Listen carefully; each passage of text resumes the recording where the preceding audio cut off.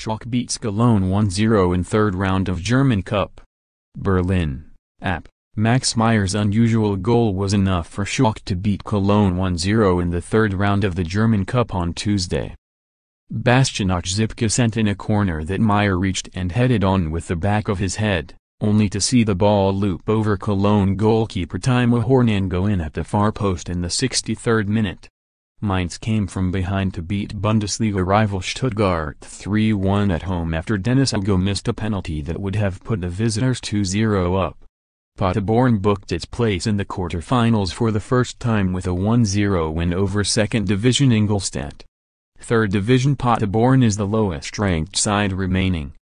Wolfsburg needed extra time to defeat second division Nuremberg 2-0 after both sides failed to score in normal time.